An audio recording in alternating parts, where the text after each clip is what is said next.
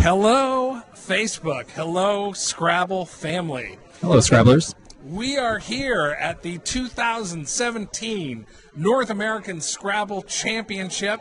I am Josh Greenway. I am joined by the 2014 winner of this event, Conrad Bassett-Bouchard. Conrad, how are you? I'm hanging in there. I'm awake. We're good. That's good. So we are here for a very particular reason. We are providing social media coverage for the event. And what we're doing tonight is a little bit special. We are doing a live broadcast. What are we talking about tonight? We're updating people on what's going on. We're going to talk Scrabble. We're going to talk about how day one went here in New Orleans. And we're going to see how things have been and see how everyone's doing. We're going to be joined by two special guests. Number one is going to be our standings correspondent, Mike Gincel. He's going to be joining us in just a little bit to give a rundown on where every division is. And then we've got a feature interview tonight. We've got the director of this entire show. We got Art Moore, big fan favorite, and we're going to hear a little bit about how what it takes to run this thing. That's what I'm really excited about, because this is Art Moore's. This is the first national under Art. The last 5 maybe were under Dallas. Yeah, big shoes to fill, but absolutely. So I want to hear what his approach is about, and let's see. So it's day one of a 31-game tournament. 7 games were played today. It's just recently concluded. What's on the agenda for tonight? So tonight, all the kids are going to get together. They're going to play board games and eat pizza, which, sounds pretty cool. And after that, there's going to be the yearly trivia night, which my team is going to win. All right. Well, so this is interesting. So I never play the trivia. Like, I've, kind of come in midway through the trivia. I don't like trivia all that much.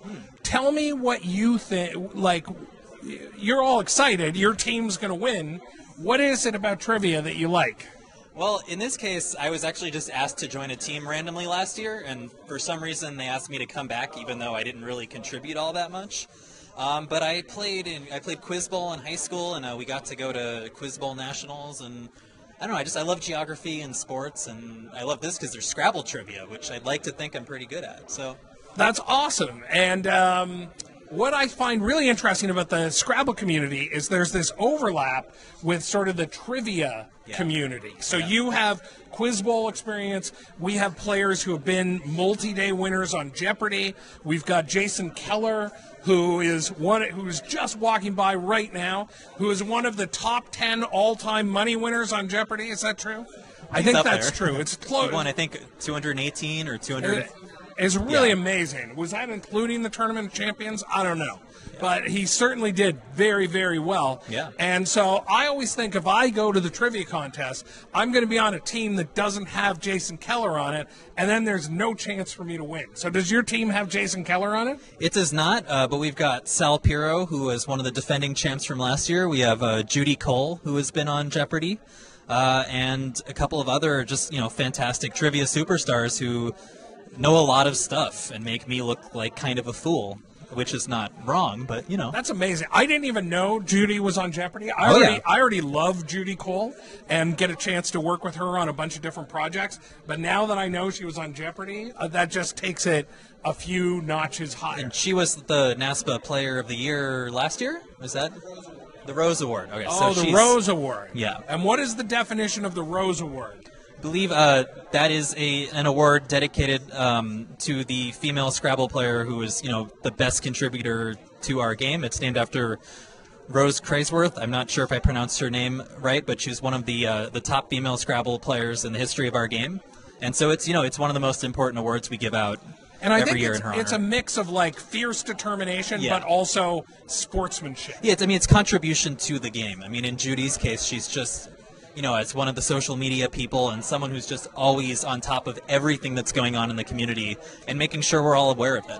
Yeah, and Judy does much more than just social media. Yeah. She's on multiple committees. She knows where all the bodies are buried, and she's a real star contributor, an important person in our organization. Yeah. So, in case you don't know, we've got our logo back here. The show is called NASPA Tonight, and I wanted to bring up what the organization is. NASPA stands for North American Scrabble Players Association, and there are about 2,500 active Scrabble players across Canada and the U.S. who play this game, this competitive Scrabble, and we all love it. And we're always looking for other people to come on, give it a try, and go from there. Yeah. So, listen, before we get to today's standings, Conrad, you won this event in 2014. You cashed a very big check. You told me you blew through that on frivolous expenses. And tell me about what your Scrabble journey has been like. Was it a couple of dinners you blew the 10 grand on? No, I just had a period of fun employment where I just kind of lived. I just moved to Portland, Oregon. Right after that, I moved into a house with 3 other Scrabble players. And so I just figured, I would just live life for a little bit and just hang out. And, it lasted quite a while. I still had some money in the bank when I went and got another job. But, really just kind of chilling, having some fun with it. Fantastic. Well, it's going to be really exciting. 4 days from now, we are going to crown a new Scrabble champion for 2017. I think now's the time to take a look at how everybody did in day 1. Yeah. So, Conrad, thanks very much. Yeah. We're going to be hearing from you. We're going to be hearing from me as the days go forward. Make sure you like the NASPA Scrabble page. If you're, it's facebook.com/NASPA Scrabble. That's where all the social media content is going to be. That's the home of NASPA Tonight. And thanks so much, buddy. I look forward to see you tomorrow. Working with you over the next few days. And now we are going to bring in the one, the only Mike Gincel. Come on, Mike, get in here. Yay. All right. Hello, Scrabble people. Mike, introduce yourself. Do I really need an introduction? No, just kidding. Hi there, Mike Gincel here, Collins 2 player from Orlando, Florida. Also part of the social media committee here with the NASPA event. We're glad to have you here today. We're doing a recap of day 1's events here. I got my special reading glasses on so we can take a look at who's been doing well in our first day. Very early on, we still have 24 days left. 24 games. Yeah. We'd be here for a long time. Oh my God! If it was 24 days, 24 games, that would be crazy. And before we get into the standings, I just want to say thanks for coming on the broadcast. Oh, thank you. I think you're a guy who's got a lot of passion and a lot of energy, and I just appreciate you being here and stepping up and getting onto the live broadcasting here. Well, I appreciate the special guest correspondent slot also. What you do is phenomenal, and if I can only add just a little bit, a teaspoon of sass and talent, then my job here is done. Yeah, well, all right, people. I'm going to say to Mike, turn up that sass meter to 11, and let's go through some standings. Where do you want to start? What division are we going to start with? Let's start with, of course, the big money dog, Division 1. We knew Nigel Richards came in first seed by almost 100 points in rating. We thought he would be, a fast contender. A lot of people thought he was a fast contender. Nigel, unfortunately, did not have a good day 1 compared to the rest of the field. He is actually, I believe, 4-2 and in 13th place. Nope, he is in 16th, 4-2 plus 365. And we do have our top 3, which is a very surprising top 3, actually. Gotcha. Well, before we get in there, in case you don't know, Nigel Richards is generally considered the best Scrabble player in the world. He's won this event, I think it's 5 times, or certainly 4 times in a row as of a few years ago. I played him actually round 1 of our Niagara Falls tournament in May. It was an honor and a half to play him, and it was quite scary. So, yes, Nigel has won in French. He's won the world. He's won the U.S. Nationals 5 or 6 times. So he is, of course, the odds-on favorite in Division 1 in our TWL, which just stands for, of course, the word list, or truncated word list, I believe. So he was the odds-on favorite, but right now he is not even in the top 15, but plenty of tournament left to play for Nigel to make a comeback. Absolutely. So now that we've talked about Nigel, we can put Nigel to the side. Let's talk about who is currently leading in Division 1? Here we go. Okay, so in Division 1, we have a 5-way tie for first place for 6-1. Wow. That's right. But what ties are broken in Scrabble are by the spread. Right now in first place, we have Alex Sajolham from Linwood, Washington, who is 6-1 plus 617. I actually met Alec last night or 2 nights ago in the lobby. He's about 14, I want to say 14 to 16 years old approximately, give or take. Very nice guy, very funny. Is very passionate about the game, so very excited to see him in first place. We have Ben Schombrun from Ardsley, New York, 6-1 plus 553. Actually, speaking of Alec, Alec's right over there. I see Alec. Hey there, buddy. There's our first place person right there. That's awesome. And then in third place, we have Ron McCohen from Chester Springs, Pennsylvania, who is 6-1 plus 498. So very close battle in the first day. We have 3 players within 100 points of each other in spread. Just to follow up real quick, Kevin Fraley is in 4th position, and Rafi Stern, an early favorite as well, in 5th position at 6-1 plus 374. Well, that's super exciting. So that covers Division 1. Now we've got Alec right here. Alex right here. Alex, do you want to lean in over Mike's shoulder and just wave to everybody? Just wave to the cameras. Here, you got to lean in. Lean in, right here. Right here. Yeah, get in between us. That's our first place person right there. And here, come back. Come back. How does it feel to be in first place? Oh, yeah. Sorry, I've never been on Hey, listen, I'm just asking how you feel. Are you feeling good, strong, nervous, feel like this is temporary? What's going on? Yeah, I'm feeling stoked. Awesome. I would be too. Listen, nice to meet you. Great job on day 1, buddy. Appreciate it, man. Good job, okay? Okay, so that is Division 1. Division 1's good. What are we going to next, Mike? Division 2, which is very tight, actually, in the top 3. We have Robin Lewis and Katya Ledzen. Katya actually wrote a book about Scrabble. I think it's called "I Just Grew Out My Bangs." Yes. Yes, Katya wrote a book about beating cancer and playing Scrabble during it. Katya, I played her actually 2 years ago in Charlotte at an early bird. Beat her, shockingly. Very good player. Robin and Katya are tied with 7 wins, 0 losses. Wow. But the spread difference is only about 150 points. Robin Lewis is in first place with 463 positive spread. Katya Ledzen in second with plus 276. However, our third place person right now is Wes Eddings, who is 6-1 plus 690. So Wes can jump ahead if he wins a couple more games in Division 2. That's amazing. All right, well, so that's Division 2. Let's go to Division 3. Division 3 is the division that I would have been playing in, that I've played in 4 times, and I actually had a surprise cash last year in 9th place. Whoa, you could win money place. playing Scrabble? I would never. Yeah, I know. It's crazy. All right, where are we at with Division 3? I want to see if I know anybody here. Division 3 is even closer. We have Jack Peters from Waltham, Massachusetts, just outside of Boston, 7-0 plus 967.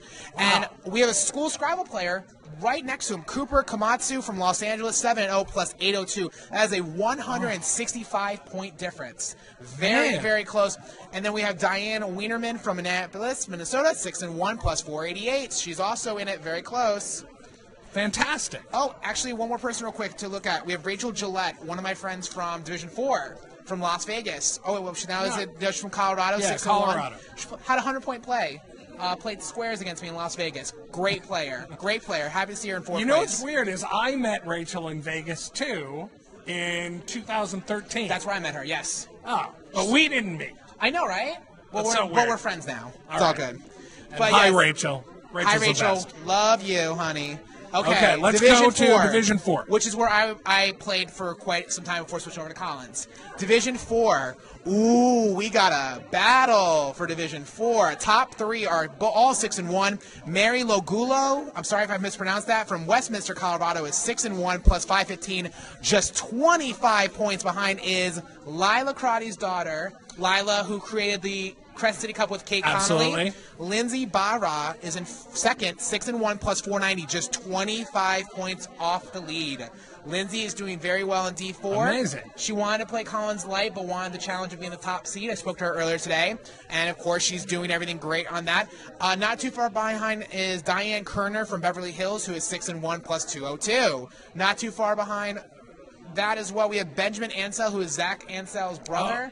Zach Gincel was on Jimmy Kimmel Live. He's in D3, Amazing. Top 10. Benjamin is in 5th place, 5-2 plus 449. Nice. It's dad. Yeah, that's what Dad. I thought. It's his dad. Sorry. Yeah. But that's all right. I can feel the There are a pink. lot of Ancels running around. I can feel the pink slip tough coming right now. It's tough to keep track of them. Okay, so now let's get over to the big dictionary. The International Dictionary. The International Dictionary. The one Now, that has many words. How many more words does the International Dictionary have? Approximately 100,000, but clearly I haven't learned all of them yet. Clearly. Now, before we get into this, why Collins? Why the International Dictionary? Why did you make the switch, Mike? So I switched in 2015 at the first, my Crescent City Cup, my third Crescent City Cup. First thought was it's a 5-point challenge versus a double challenge where if you challenge someone in TWL and you get it wrong, you lose your turn. So the rules are a little bit different. Rightio. I feel like I wanted to play more of an international lexicon. I definitely wanted to pursue possibly playing internationally someday. A lot of my friends were playing Collins. So kind of like the mom, like if your friends would jump off the bridge, would you do it too? So yes, I jumped off the bridge into Collins, into the Lake of Collins, if you will. And you've enjoyed it. Oh, I've loved it, even though I'm god awful at Scrabble sometimes. Let me tell you. But Collins has been a lot of fun. We have the Collins 2 division for the first time. Absolutely. In NASPA history. And we'll get right into those standings. What I was going to say is what's interesting is some people feel like, oh, well, we've got a split in lexicons here. But it's also this, like, amazing kind of separate community. Like, we're one big family, but then there's this Collins subset, and who all seem to have a lot of fun together. I was out last night, and it was almost all Collins people. We were watching some live jazz. Yes. Fretzels, I think it was called? Yeah, Fritzels. Fritzels, yes. Fritzels. So, anyway, Yes. I think it's awesome. We're all in this together, as the great High School Musical once said. That's a great classic movie of cinematic history. We're all in this together. But Zac Efron, right? Zac Efron. That guy is hot. All right. So, Okay, then. So we're going into the Collins 1 division now. The big favorite was, of course, Dave Wiegand, Yes. who was 140 rating points above the second-seeded player, Evans Clinchy. and now he is the odds-on favorite because what are his major accomplishments? He's done everything. He's won a North American Championship and a Worlds? I do not believe he's won Worlds. I believe maybe he's it's missing that yet. coming. It's coming. But Dave Wiegand has also won his last 6 events. Oh, wow. He's come in first place. He came in first place in the Niagara Falls. Yeah, absolutely. He did very good, but he is not in our top 10 right now. Dave Wiegand had a very poor afternoon, unfortunately. Okay. Scrolling down here to Dave, he is in 14th with 4-3 plus 296. But Dave is only in 14th place. It's not that far behind. In fact, we actually have a tie for 12th place. That's really weird. Same win-loss record and same spread for Jeff Devnott and Scott Jackson. I've never seen that really that often. Yeah, there you But go. Dave, All right, let's move to the top 3. Top three. Where are we at? In Collins 1, we have Carmel Dodd from Australia in first place, 6-1 plus 397. But her fellow Australian, just 6 points behind, is John Holgate, 6-1 plus 391. 6 points, Josh. That is Wow. 1 2-letter play, possibly. That's right. I was going to say it's 1 tile difference, but I don't think there's a 6-point tile. We also have in third place, we have Joey Kraftchick, Joey the K. Joey the K. Joey the K.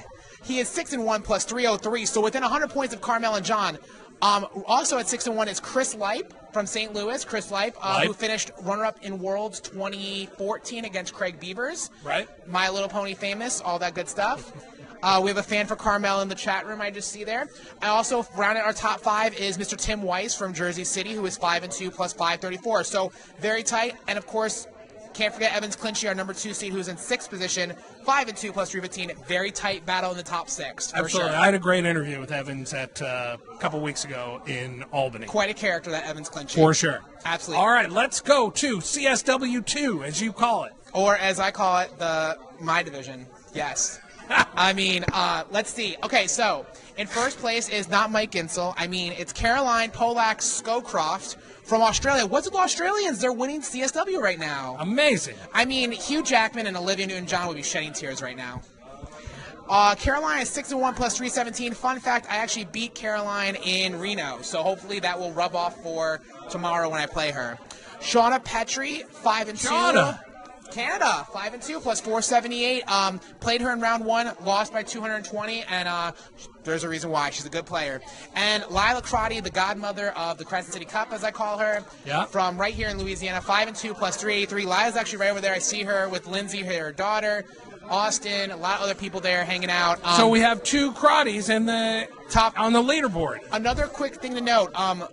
We have an 11-year-old player by the name of Cherish Ambi Oklo from Sugar Land, Texas. Very sweet player, very nice. She was rated a little bit lower, more towards my area. She finished. She's right now in 6th place, 5-2 minus 77. And then I know everybody's wondering what Mike Gincel's doing. Well, I'm in 22nd, which is yeah, it's last. Okay, so 1 and 6 minus 584. But hey, I mean, listen, there's a better lot than last year. There's a lot of time left. We've all had ups and downs. Several downs. I predict a much higher finish than last place. Oh, definitely. That's the goal is basically not last before the end. So those are the standings. And we're gonna have new names tomorrow, possibly. Very new names, could be a very different leaderboard. I imagine that will happen, and we'll keep our eyes on really the 2 biggest fish in the pond. That would be Nigel and Dave, and me, and you. I'm just kidding. This is right. Terrible. It's not about you. Alrighty. Listen, not all the jokes are going to fly. When you were talking about the Australians, it took me a second, but then I was going to be like, oh yeah, I'm excited down under. But then I felt that doesn't sound appropriate. So what we're going to do now is I'm going to say bye. And we are going to move on to our feature interview. I see him coming down. It's the big man himself, the one who is running the show. I want to give a warm welcome to the one and only Art Moore. Art, who? Come on down. Oh, it's this guy. So you're out of here, and bye. Art's coming in. I'll see you guys tomorrow. Thanks, Mike. See you guys tomorrow. Bye, guys. See you. Art, how are you? I'm doing great. It's been a long, busy day, but it's exciting. It's great to see a room full of people playing Scrabble and being able to facilitate. Absolutely. I am also a Scrabble director, but being a Scrabble director is one thing, folks, and I've always felt like the type of person who brings people together. But what we're talking about here is a very large event. A lot of people, a lot of moving parts. It's really the organization, the management, the discipline. That's what's going to make a great event. How do you think it's going so far, Art? It's going quite well. We had a great team setting up. I have a great team on the floor. So lets me go and do my administrative tasks. Things are going quite well. I'm getting very positive reviews from the players. So I'm happy where we are. I'm having a great time with this. That's fantastic. And this is the first nationals that you're organizing. You are taking over for Dallas Johnson, who ran, was it 5 of these? He ran 4 of them. 4 of them. And Dallas did a fantastic job. Now the torch has been passed. So, couple of questions. One, what is the approach going forward? Do you feel like you're now bringing your stamp onto the event? Do you feel like there's a kind of personal filter that the individual director stamps that event with? There is. It's not quite as prominent as I'd like it to be, but this is the first year. There's a lot to learn, a lot to understand. So I was content with keeping things as is until next year when I have more ideas. I have, the team is behind it. So I think when we get to Buffalo next year, we're going to have a lot more fun, and do things a little differently. So it's going to be great. Fantastic. Well, I was super excited to take part in, this is the first national that I've had any kind of official role. So taking part in the staff meeting was super cool. That happened yesterday. And what I'm amazed by is sort of what you're taking care of from the top high-level stuff all the way down to, can you confirm this for me, that before our broadcast, you were literally standing on these chairs that we're sitting on, lowering this sign. Is that true? The reason why you can see the sign is because I reached up there to get the height lower to where it's visible. So along with organizing, I'm not afraid to get my hands dirty and do what needs to be done. It's all about the details, right? Absolutely. Take care of the details, and then the big picture works out for itself. Do you think that's true? Is that a saying? I don't know. Don't sweat the small stuff. It's all small stuff. stuff. Is that something? No, there's a lot of I big don't stuff. know what applies here exactly, but what I know is we've got an event with how many people? How many players? 369, I believe, was the last number I saw. Okay, and staff number? Staff number is 23. Okay, so if I do that math, it's about 492. I think that's right. No, 392. I'm going to pretend that was a joke. 392 people that are basically within the organization chart of this guy, and I think you're doing a fantastic job. Well, let's add on the wonderful staff here at the hotel who's at my command, it seems. When I need something, they're Johnny on the spot. So, 396, it might be closer to the 420. One. Now, I'm going to ask you to say a few words about who I'm guessing is your favorite staff member. You're a very important person to the staff, the assistant to the director. Can you give me a little bit of a rundown of what's going on there? Boy, oh boy. As much as I get credit, she's actually the engine that makes all this go. As I told everyone on the staff at the staff meeting, if you want to know what needs to be done, ask me. If you want to know where something is, ask her. And tell me who her is. Yeah, let's go. She is the lovely Diane Moore. She's my wife of 11 years. When I was approached about taking over for Nationals, I was initially reluctant, wanted to think it over. She was chomping at the bit. She had already decided before I could think about it that, yes, we're going to do this. Without her support, we couldn't do this. So as much as I get credit for it, she really deserves at least that much, if not more. I love the fact that not only is everybody who's in attendance here part of a larger Scrabble family, but that the family comes right home to how the event is organized.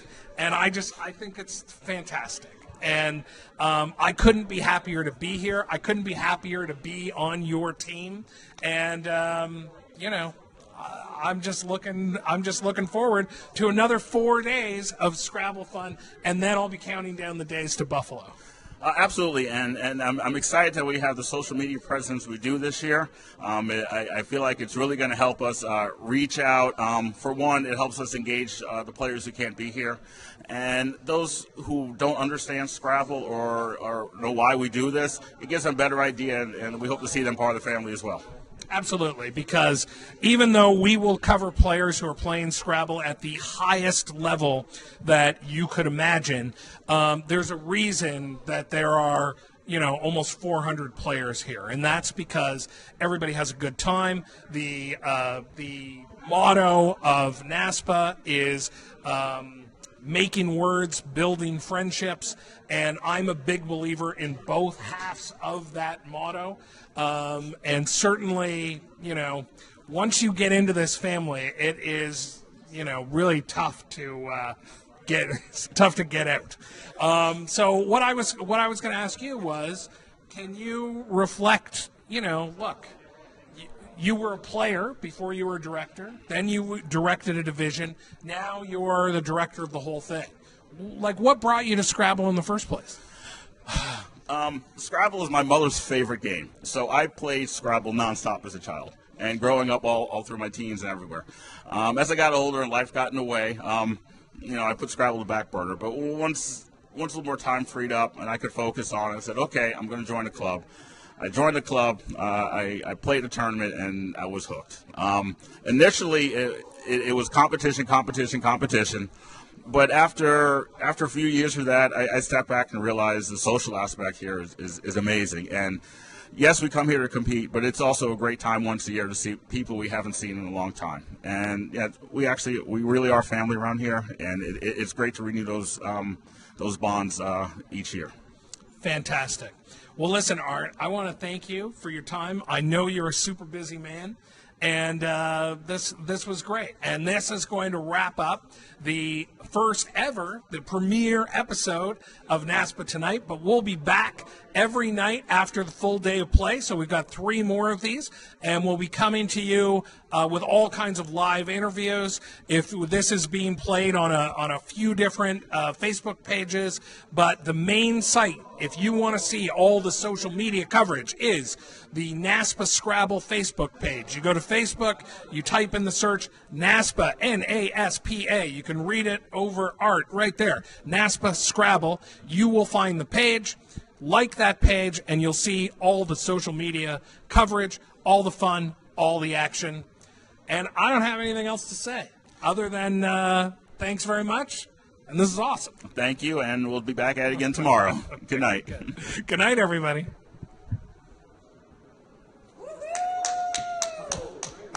Is this thing still on? All right. Okay. I think we're done. All right, thanks, Art.